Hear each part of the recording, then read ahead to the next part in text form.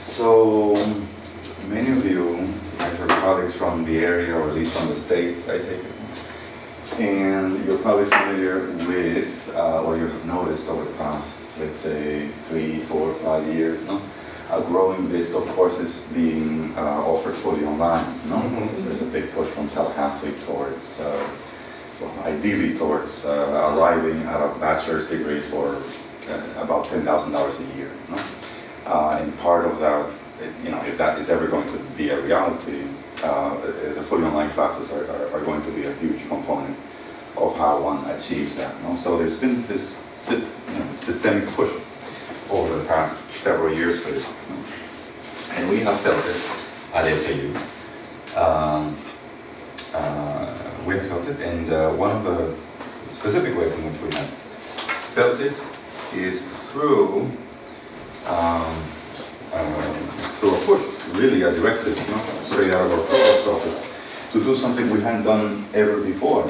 That is offer the entire elementary Spanish sequence, basically Spanish 1 and 2, elementary Spanish 1 and 2, to offer that entire sequence online.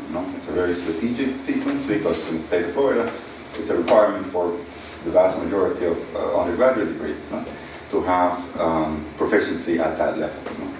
So you're talking, there are only a few exceptions. Engineering is one of them. But even those students end up taking a foreign language if they have the time and space. So it's a very, very high demand space, academic space. And so our provost was very, very smart to get us going here, and we did. But of course, one doesn't jump right into this. And so this is what we had, and I'll talk to you about what our strategy was going into implementing this entire sequence in a fully online format. Share with you what other institutions nearby have been doing, what we thought would work, what we thought wasn't working very well, and so on. But here's where we, at Florida Atlantic University, here's where we come in. By the time in the institutions within the state, within the SUS, the state university system, as well as others, the way that they all get together virtually is through Florida Virtual Campus. And in the summer, this is where FAU comes in the fall of 2014. But just to give you an idea of what existed prior to that. In the summer of 2014, you had 136 fully online Spanish language classes. The vast majority of them are Spanish 1120, 1121. At FIU, you guys call it 1130, but it's really the same thing. And so this is what you have offered in the summer. Only a few exceptions. You can actually count them on 2 fingers, the exceptions. You had advanced grammar and composition, and you had a medical Spanish course that I developed at Florida Atlantic. Those were the only 2 exceptions. Outside of that, so you had 134 Spanish 1, Spanish 2, and all of them were full to capacity. Many of them were actually our own students from Florida Atlantic University taking those courses at one of these participating institutions. From the UF to, well, you can read free stuff, I'm not going to get you down with this. So we come in here. We come in here with 6 sections, 4 Spanish 1 and 2 Spanish 2. And so this is where we are, and we're pretty much doing the same thing in the spring. So we come in, and we want to, our charge is very simple, what we are asked to do, our task here, to elect. We want to start at 6, and we are expanding. I believe for fall of next year, we're going to 8, I believe. And I think they're, well, no, they're not full because students haven't begun to register just yet. But in summertime, we're offering 2, I believe, and those filled up within the first 2 or 3 days. So the demand is there. FIU has been doing it for some time now, yes. In other institutions as well. So the demand is there.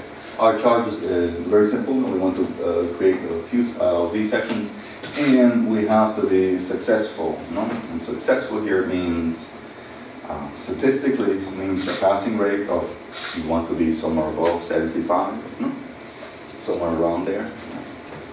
Anything beyond that is merits reconsideration, no?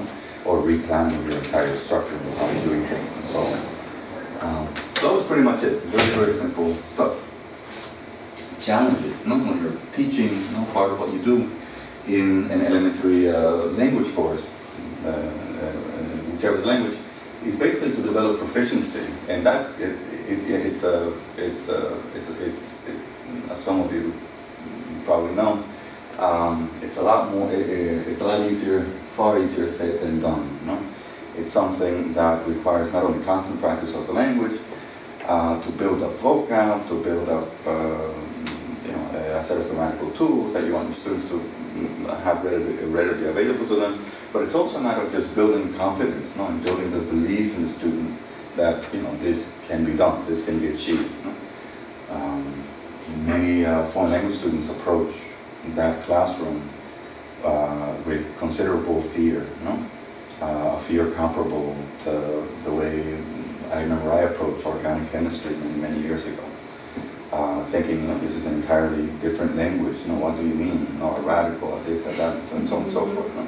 So it's intimidating. It takes time, and it takes a key component of this over the past I want to say 10 decades, for as long as this has been institutionalized, the formal teaching of that formal language within higher education has been the constant interaction between one human being and another human being. That is key. It's absolutely key for this to take place, especially this oral proficiency. You can trick the brain into doing many things.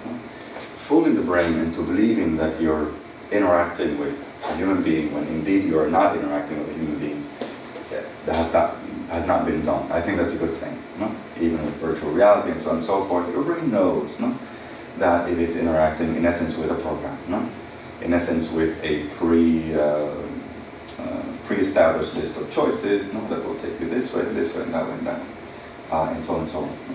So how do you, it's a bit of a challenge. How do you do this in a fully online environment where we're supposed to have asynchronous back and forth, where everyone is not in the same virtual place at the same time, not necessarily. How do you do that? That was our challenge. And we had looked at the experience of a handful of institutions before designing our curriculum here, our syllabi and so on. And the University of Minnesota had a horrendous experience with this. Horrendous. We're talking passing rate of 57 one semester. Next semester was even worse, and then they just dropped it. It was awful. University of Florida had been doing very well, and they attributed their success.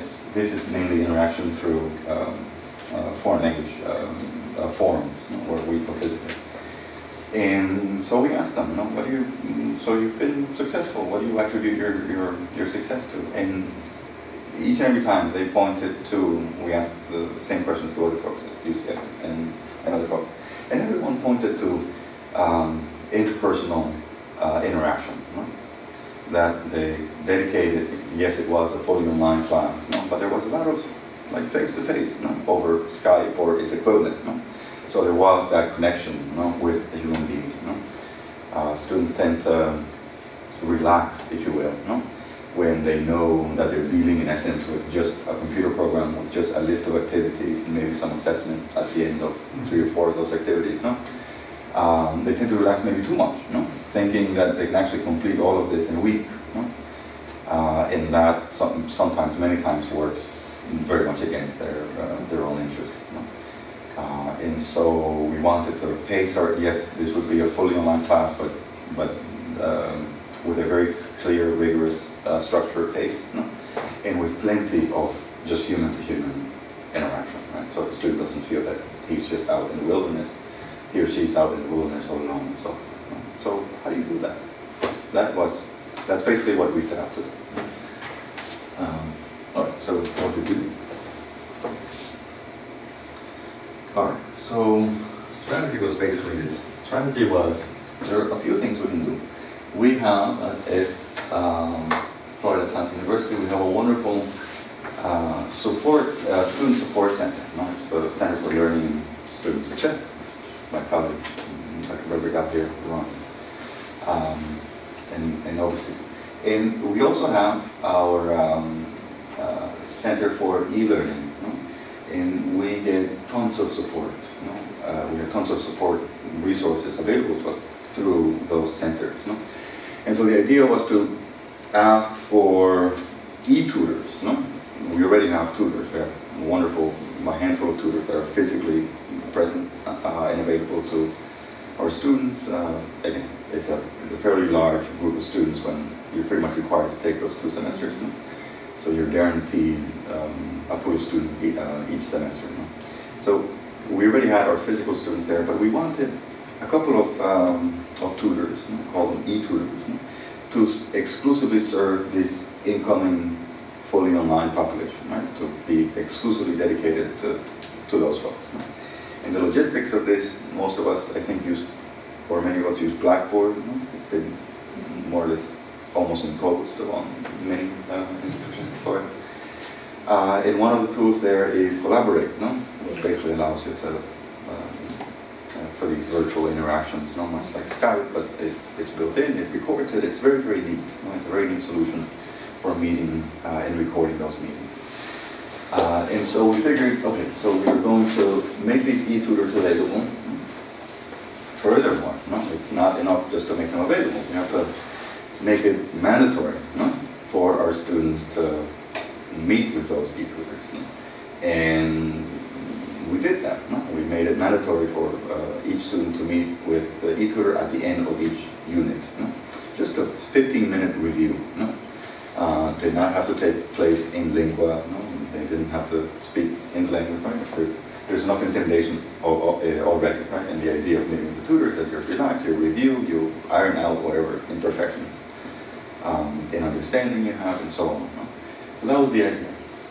Overall, we came to about, each student would have to meet about 4 times with the tutor and just review throughout the semester. In addition to that, that was not enough for us, right? Because there's review taking place, but actually very little practicing of the language. So in addition to that, we threw in 3, and these were mandatory, right? We threw in 3 conversations. Each unit, many of them, some of you probably know, units in this environment are organized around a vocab or a given situation. Talking about your family and so on and so forth. So at the end of each unit, we do about 5 units, but at the end of 3 of those units, students had to schedule a conversation with either an e-tutor, in this case, an e-conversation partner, and basically have a conversation all about that topic.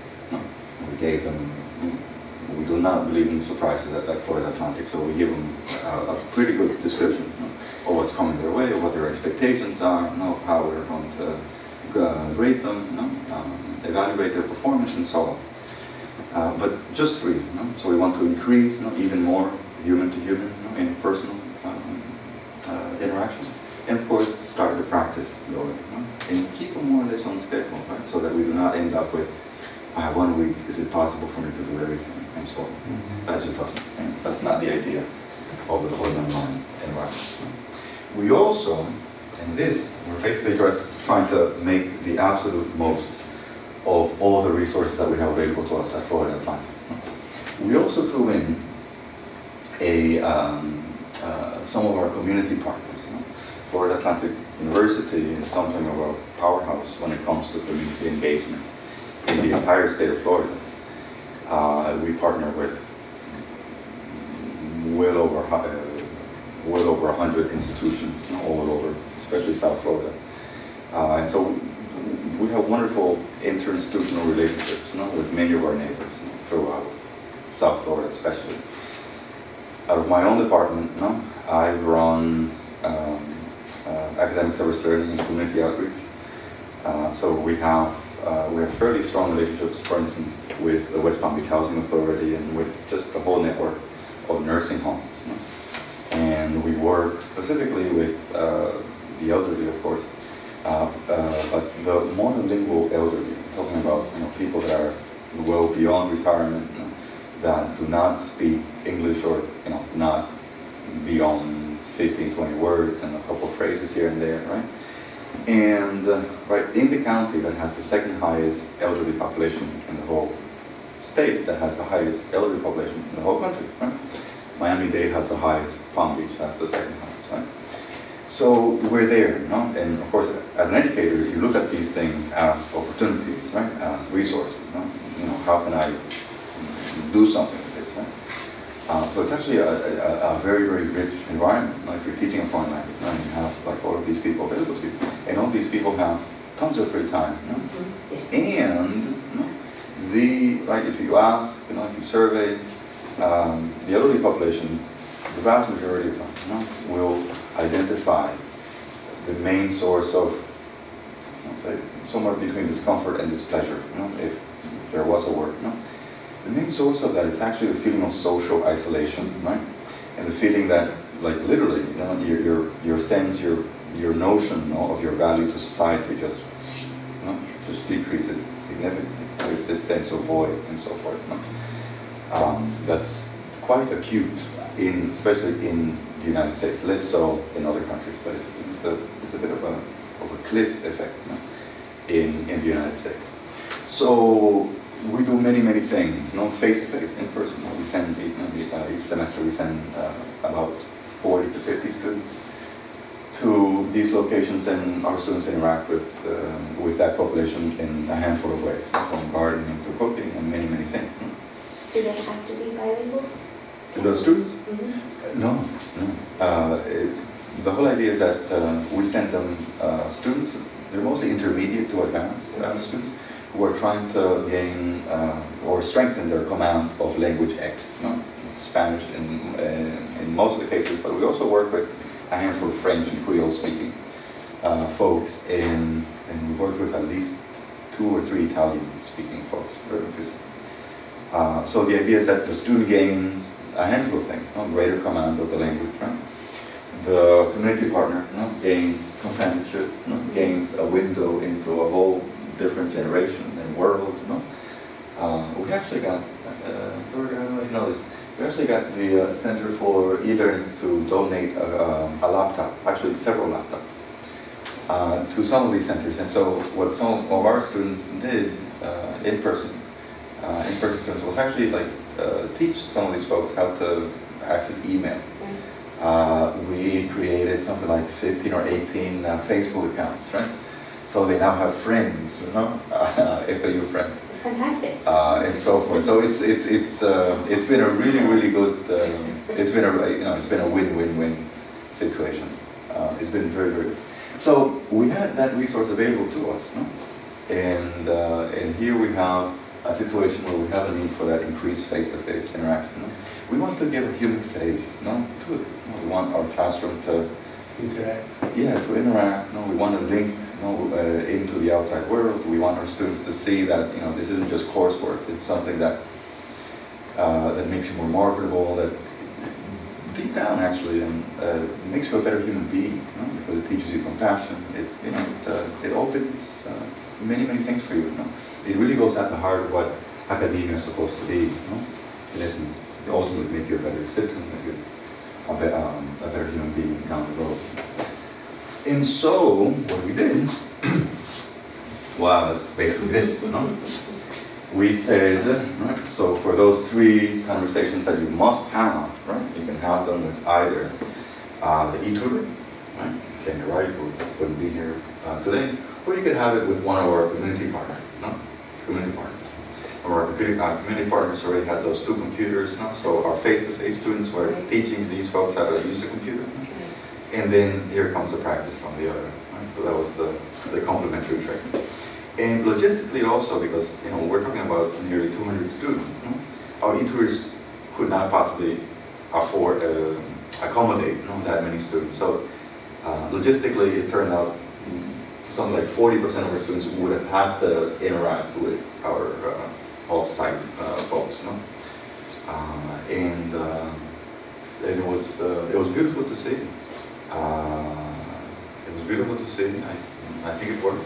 Some of our students complained that it was, well, they complained that these folks didn't speak any English.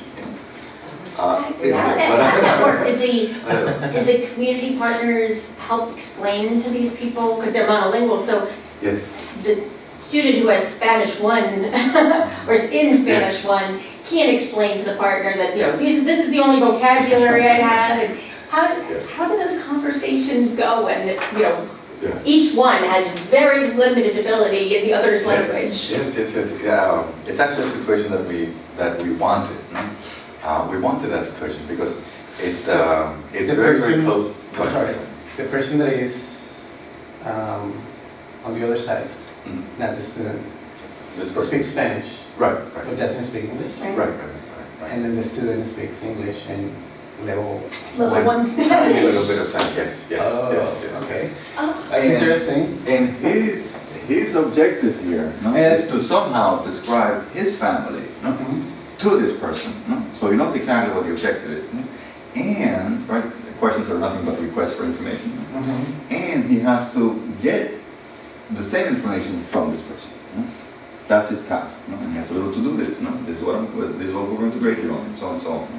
Now, these conversations in elementary Spanish 1, which assumes that students have had no experience, no exposure to the language before, did not take place until, I would say, something like the 8th week of the semester or so, somewhere around spring break or fall break, or the equivalent. So, we're not just throwing them in. But this is how immersion works. If you were to just fly over to a Spanish-speaking country and put yourself in a situation, you're going to be uncomfortable. But it's hopefully the level of uncomfort or discomfort, I should say, is not enough to just make you want to stay in your room and close the door. Because it's the computer. You're not directly talking to the person in front of you. You have a computer in between. Right. And you could pull up Google here or that's probably that.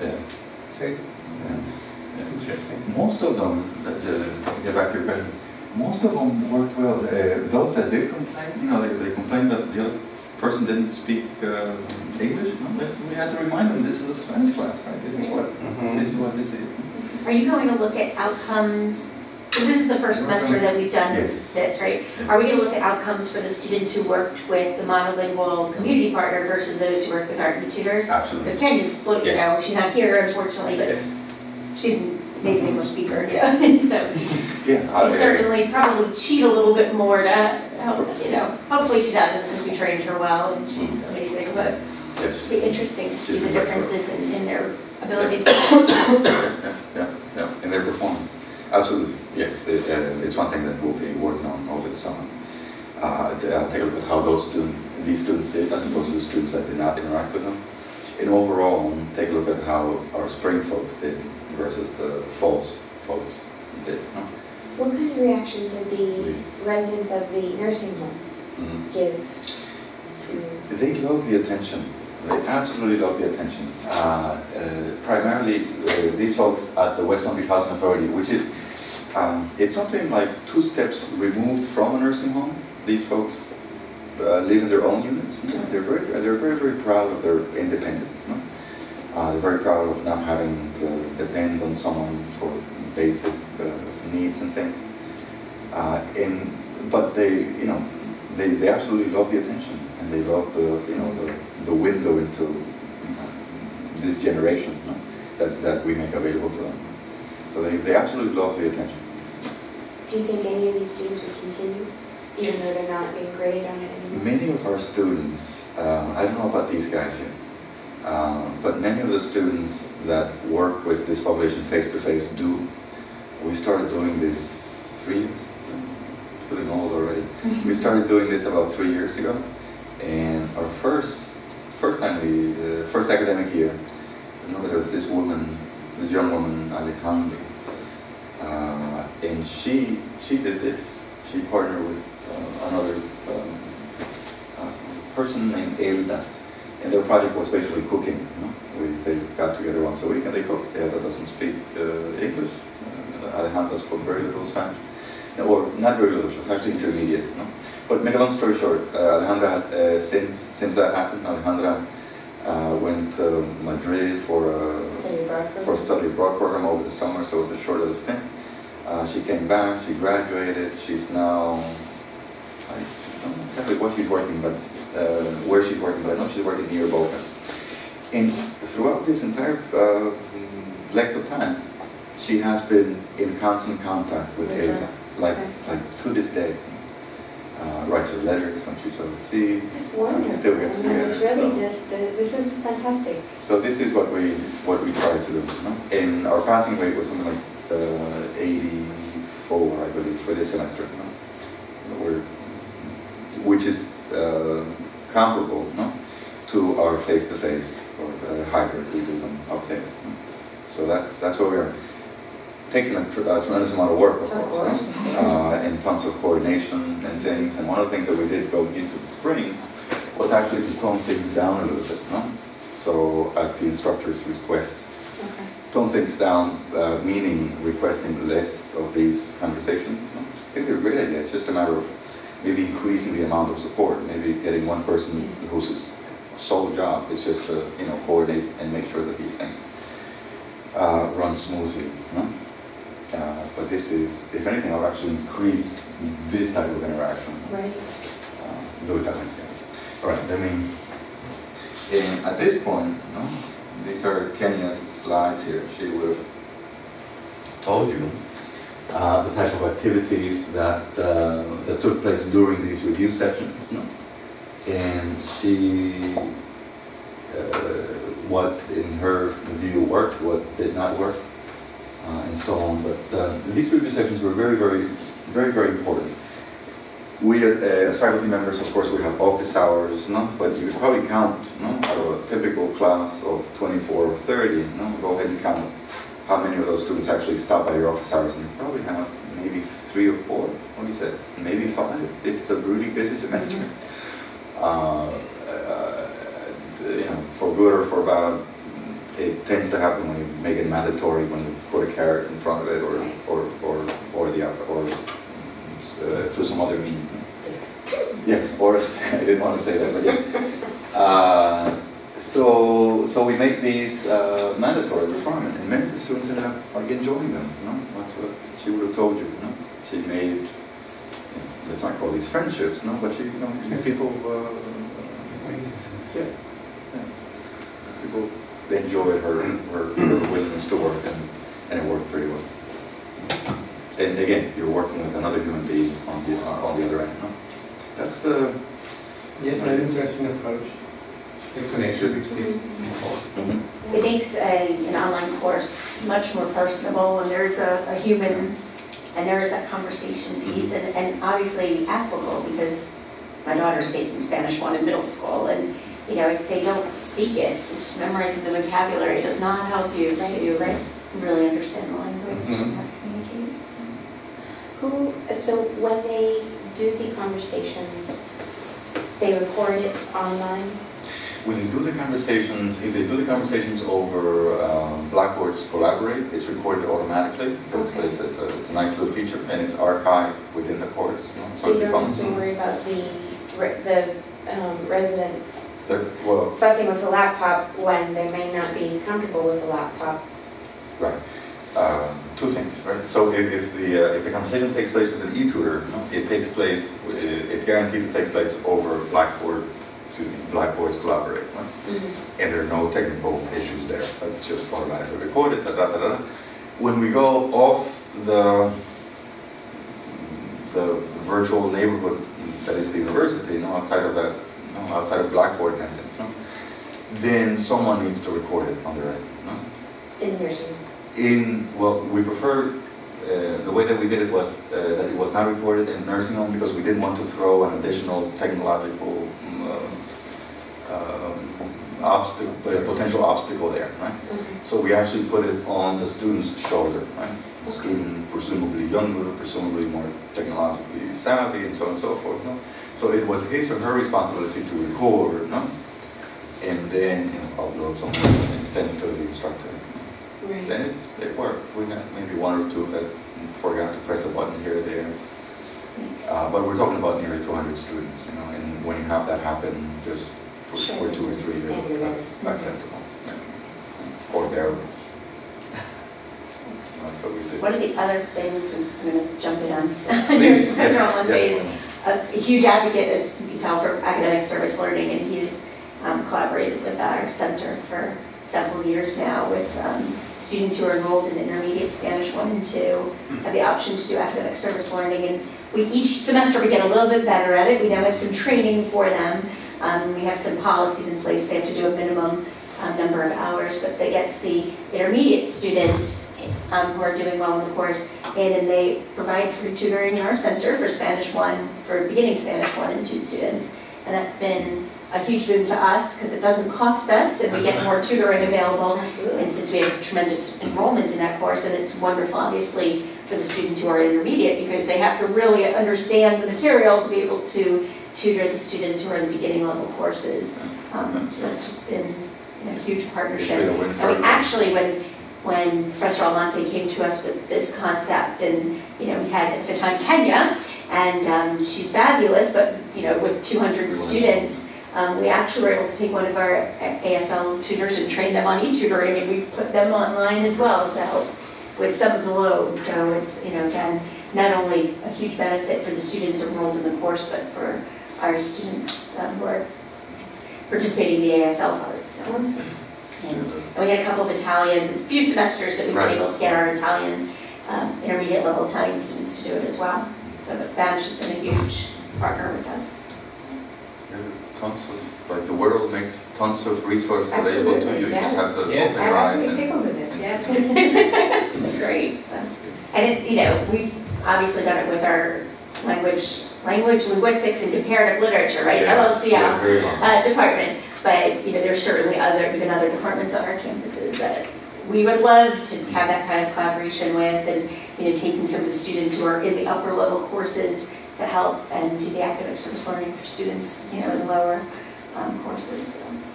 We were just about out of time. It was perfect timing. Yeah. Well, I've enjoyed your company. Thank you so much. Oh, thank you. Yes, Thank you. It was really very appreciate it. interesting. Yeah, guys, if you could fill out the evaluations, go ahead and put that in here. What was your last name, Mauricio? Almonte. Almonte. Almonte.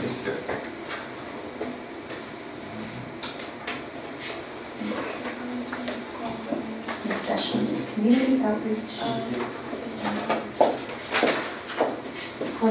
We apologize, Ning from my office who did the guidebook app feels absolutely terrible. It's like one thing I was responsible for. But she, in the middle of your session, she was texting me. She's sitting next door in her session, obviously just devastated about the room error. Aww. And she's texting me. She texted me a picture of the spreadsheet we gave her for the guidebook app, and it did have you in 101. So she put the information as we gave it to her. So I'll take complete blame on that. So I apologize, but I think we still, because we were a small group, were able to get the full. Yeah, I think it was definitely. It is the coolest initiative that, That's great amazing. collaboration. I had never even thought about something like that. for students who are learning a language to be able to Yes. really, and you're right, the immersion thing is so important. And I remember when I moved here, I started high school, I thought I knew English. I thought I knew vocabulary when I came here. But my first friend was a guy from Bangladesh that didn't speak English, and a guy from Vietnam that didn't speak English. It was the three of us. Where are you from? Colombia. And I don't know how we communicate, but it was always the three of us. Wow. Wow. So you guys really learned it together, huh? Yeah. Yeah.